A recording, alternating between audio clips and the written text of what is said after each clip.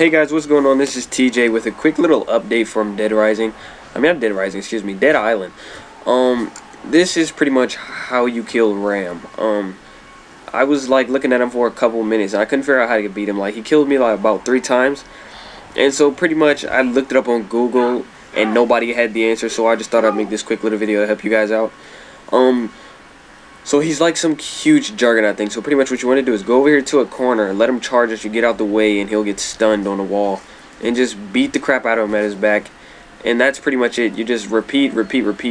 And as you can see, there's like some fire over to the left right now. You can make him run into that and he'll catch on fire and you'll get like some more points on him.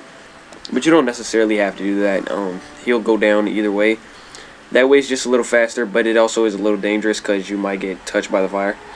And if you need some health, there's some energy drinks right there, but be careful when you pick them up because he does charge at you while you drink him, and you can't like move for like the first 5 seconds of drinking it, which is really kind of stupid.